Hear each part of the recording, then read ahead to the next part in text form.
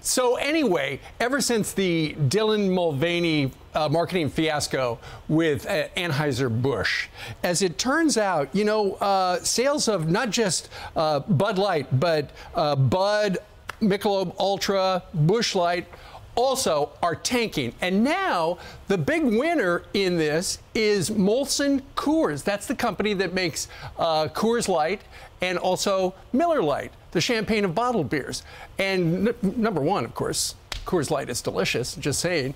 But now their sales are set to go up 12% year over year and a 5% increase in revenues. Yeah, the fallout from Bud Light is actually helping other companies. Molson saw an 11.8% year over year increase in net sales and a 5% increase in financial volumes in the second quarter. And Modelo Especial is the Mexican beer that has overtaken Bud Light as the most popular beer in the U.S. Number one. Yeah. Listen, I don't drink Bud Light. I choose to drink Corona. More on that later as the show develops. Not Modelo. How do you compare Modelo to Corona? I don't see any. I don't see any comparison. Comparison. But I just feel bad. Modelo is richer. Right. It's got a fat body. I know. The bottles are cute. The bottles are cute. Yeah, they are. I don't think people are looking for cute bottles at this point. The girls are. I think you're going to get yourself in trouble. I'm still stuck with the fat body. Right. It's true. It's got a 5. I don't want 2 hands. They're so cute, those little glass ones. With Can I just say what I'm feeling bad about is the distributors, the people that deliver the Bud Light, the people that work in the bottle plants. I just feel terrible for them because they're paying the price. One person, I think, I guess got suspended. Did she lose her job? I don't know who it was. But the executives still get paid the same. The whole thing is tanking, but the blue-collar people that deliver it, let alone drink it. Do they get paid by the hour?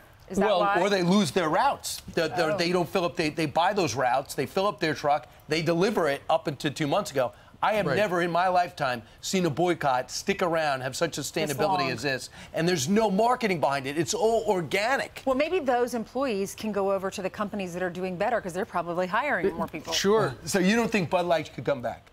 No, they're saying no. Who said no? One of the distributors said customers made a choice. They left Bud Light, and they are not coming back. If they come back, it's going to be a long time from now. Yeah, I listened to Joe Rogan yesterday. He was on the air with country music star Zach Bryan, who, AJ, you should book him. He's very good. But they both drank Bud Light on purpose. They said, we got to start pushing back. And I'm just wondering if things like that would happen, if there's a major push with things like the NFL or the NBA, if they just get these people to start drinking Bud Light, maybe not during the game. Forget about brands. Coors Light is just a better tasting beer. Absolutely. That's the. I mean, I love the marketing. I love the marketing on that. Don't they still have the cans that tell you when it's cold enough? They did for a while. Yeah. Right. They just lost the right temperature. Yeah, they would change color. Right. The can would. Like a pop-up timer. Yes, but you know what?